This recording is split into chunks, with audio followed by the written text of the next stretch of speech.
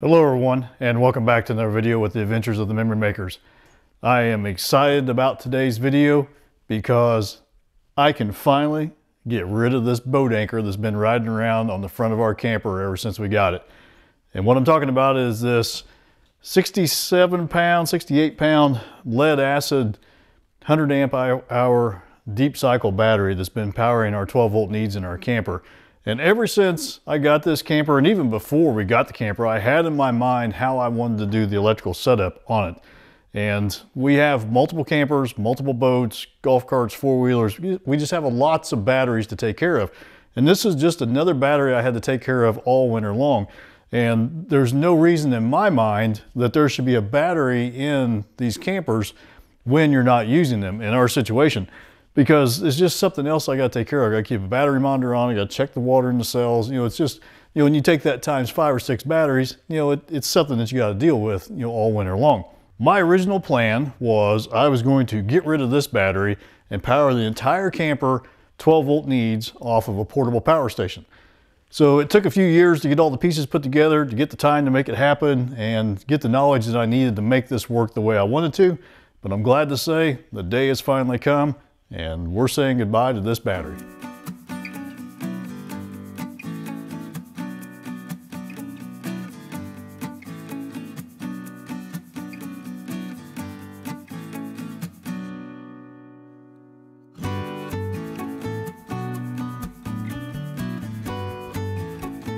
So you're probably wondering, how exactly am I going to do that?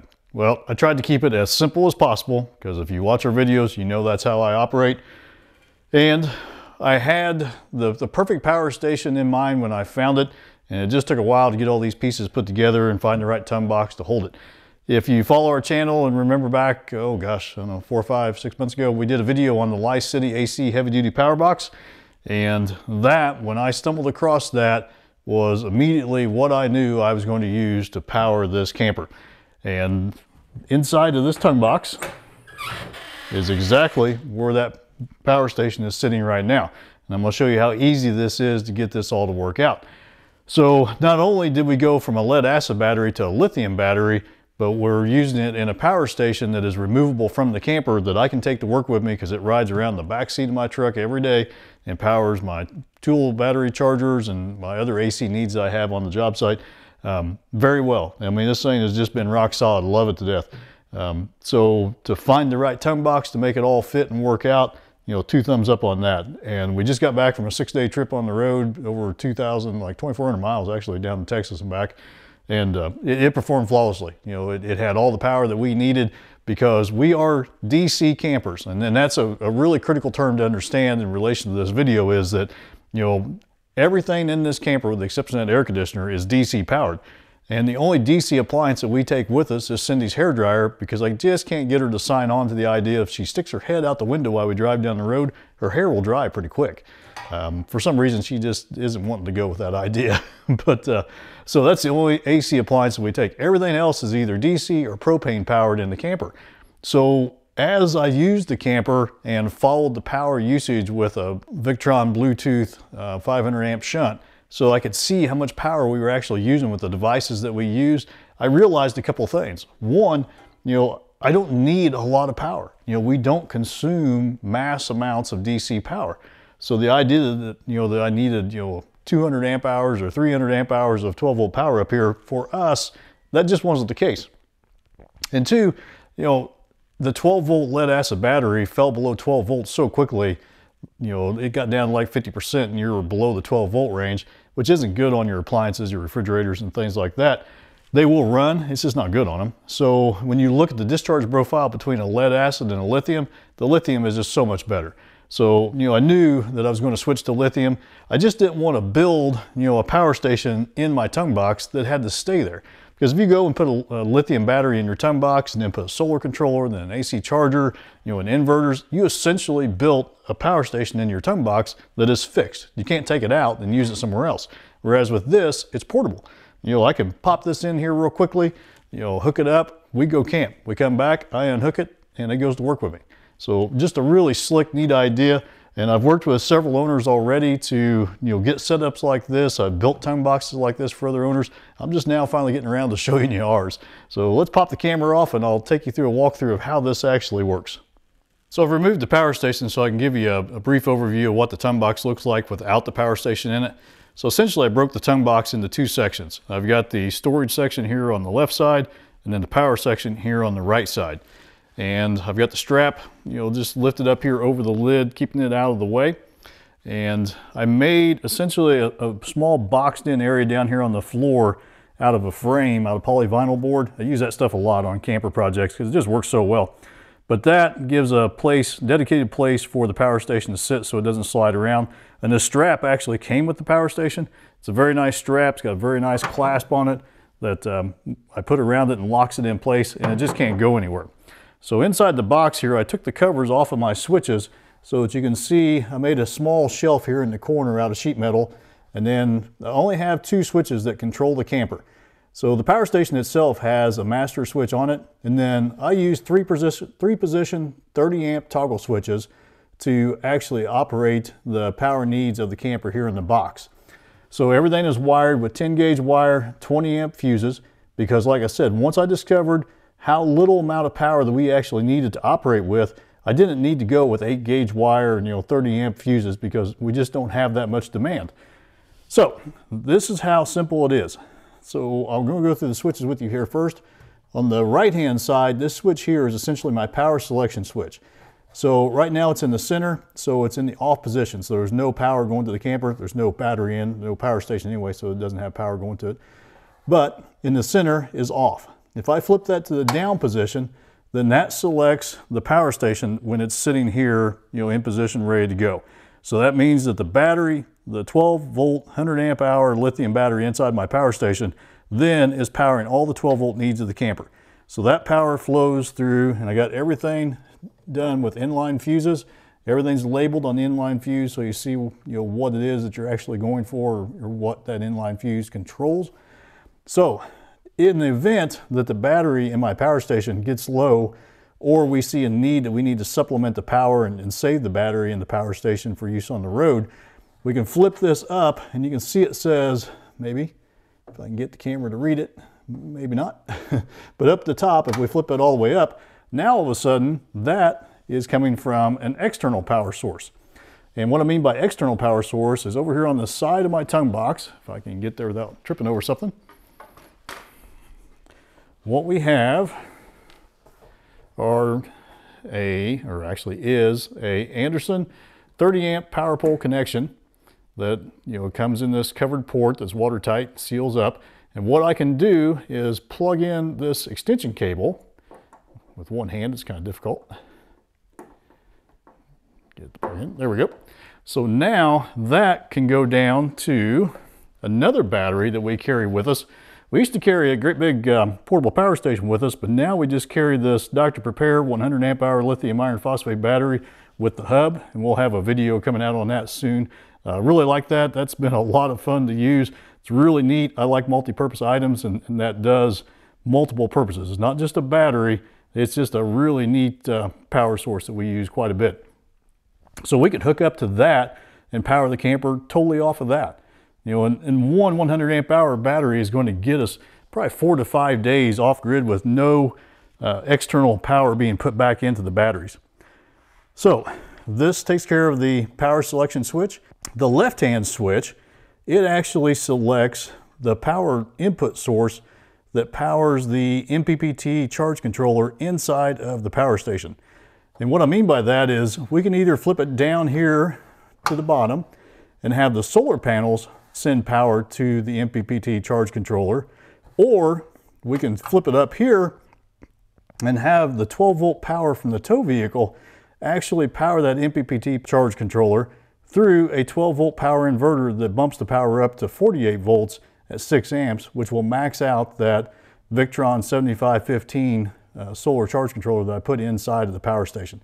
So I know it's a lot of numbers, it's a lot of abbreviations, but it's really pretty simple when you break it down and understand what's actually going on.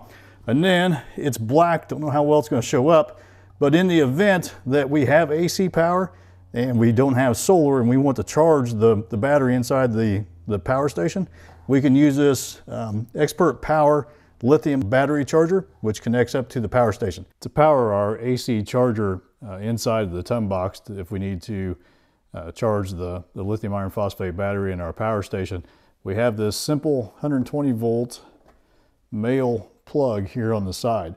And what we do is if we have AC power available, we just run an extension cord to that, plug in, that powers the AC charger inside the box, which then charges the lithium battery inside the camper. So let me put the camera back on the tripod and I'll show you how easy this is to hook up.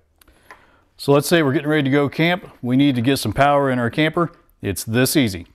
I go and pick up my Licitti AC Heavy Duty power box and I drop it down inside of that area that I made that keeps it from sliding around. So it just sits down in there like that. I bring the strap over the top and I feed that through this latch or catch or clasp, I guess would be a better buckle, whatever you want to call it. Like that, strap it down. It rode 2,400 miles and never went anywhere. So then I just have 3 simple connections to make. The black one here is the only one that is specific to a certain plug, and the black plug, the Anderson 50 amp plug here, comes from the solar power selector switch, and it goes in the black connector here on the top, and that powers that MPPT charge controller inside of the box. And like I said, I upgraded this, and that's one of the things I really like about this box is someone like me can play around and do different things with this box. I upgraded the original 10 amp charge controller to the Victron 7515, and it just allows me to charge that battery faster and cleaner. Just really like that modification there.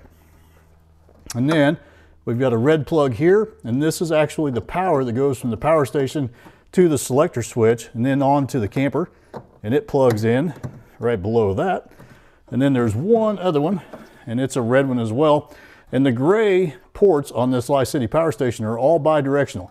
So it doesn't matter where I plug this in at, it all goes to the battery and can come out of the battery as well. So this is from the AC charger, that Expert Power AC charger right there on the side, and it plugs in just like that. So now we're ready to go camping. You know, I'm gonna flip the switch down to power the camper off the power station. You're probably gonna hear a beep. It's pretty quiet. I heard the beep, and that is our LP detector and carbon monoxide detector in the camper. You know, when that beeps, then you know that the camper is now powered up with power. So right now, the camper is powered entirely off of this portable power station with a 100 amp hour, 12 volt battery inside of it. And for a 12 volt camper, DC campers like Cindy and I, this is just an awesome setup. You need more power than what you have on board in this one. You can easily supplement it with the external power port on the side. I mean, to me, it's just a really simple, slick setup that utilizes something that I already have, you know, and I don't have that maintenance headache all winter long. So if you're still watching at this point, you're probably either really bored or you're really curious as to what I do with the power that's coming back to the battery from the onboard load center or the WIFCO power distribution box inside the camper. So that's a real simple question. There is no power coming back from that distribution center in the camper to this battery. I know that some of them, like ours, is an auto detect and they market it as being able to charge a lithium battery. But if you look at the information that you can find online about that, the way they do that is through a time charge profile versus a state of charge profile. And I just don't like that way of charging a lithium battery. So that was the reason that I disconnect the two halves from each other in that load center. So essentially I break those apart. You have a 120 volt side now, you have a 12 volt side. There's no interconnect between the two. So there is no power that comes back from that to this battery. And that was the reason I added the Expert Power lithium iron phosphate charger here. You know, it's probably not as good a charger as what my Victron charger is at home on the bench, but it's more than adequate and does a fine job of charging the battery when we're out on the road if we need to use it. And so far we haven't needed to use it. The solar panels have done well, and also that power converter. So that takes care of the power coming back from the camper itself and the distribution center there. But then, you know, if you're really sharp, you know that there is 12 volt power that can come from your tow vehicle to charge your lead acid battery in your Tongue Box as well. So here's the kicker with that. So when you switch to a lithium battery like this, or a lithium power source like a power station, it doesn't have to be this one, but any power station, that lithium battery has such a low internal resistance to it that it could essentially dump all of its power from the lithium battery into your car's electrical system so fast make your head spin. And when that happens, bad things happen in the car electrical system. And with today's cars, the way they're computer controlled, all the electrical systems in them, you fry your electrical system in the car, you got a big problem. And I just didn't want to take that chance. So I do it a little differently than maybe some do, but there's no direct connection between the tow vehicle battery and this lithium battery. Instead, I use that power converter, which takes the 12 volt power out of that 7-way whip and switches it from 12 to 48 volts. And then that 48 volts powers the MPPT charge controller inside of my power station, and then that charges the battery. So there's no direct connection between the tow vehicle battery and the battery in this. And to me, everything is fused. There's safety with that, and you don't have to worry about frying the vehicle's electrical system with your lithium battery in your camper. I know some people out there say, oh, you can charge it with the alternator in your car. You can until you can't. So, I play it safe, and I just didn't want to take that chance. So at the end of the day, we've got standalone systems. We drop this in and go. Now here's the great thing. When we get back from camping, I take my switches, make sure they're in the center in the off position, which they are. I unplug 3 plugs. The AC plug coming from the charger, the black plug coming from the solar panel selector or the solar charge selection power, and then the actual power wire going to the selector switch here. I undo my strap, which takes all about 10 seconds. Pull that back up over the top. I lift this power station up and out. I put it back in my truck and I go to work. There's no more batteries sitting in this thing year round that I have to babysit and take care of. And to me, I like that. And an added benefit of using the power station like this is, let's assume that for some strange reason we need AC power at the campground for some reason. We've got it right here. This has got a built-in 1,000 watt, 1,400 watt surge AC inverter in it. They can run Cindy's hair dryer if she absolutely needs to. So we do have AC power available to us, but it's just in the form of the power station. So to me, this is a really slick, simple system, and it has worked so well. I thought about this a long time, how I wanted to do it. When I found this power station, I knew that that's the one I was going to use. It's worked great. I just 2 thumbs up. So I hope you guys enjoyed this video. If you have any questions, please leave them in the comments below. Send us an email. I'll do my best to help you guys out. Like I said, I've already helped, gosh, I don't know, 5, 6 guys, 5, 6 owners work through doing something like this already.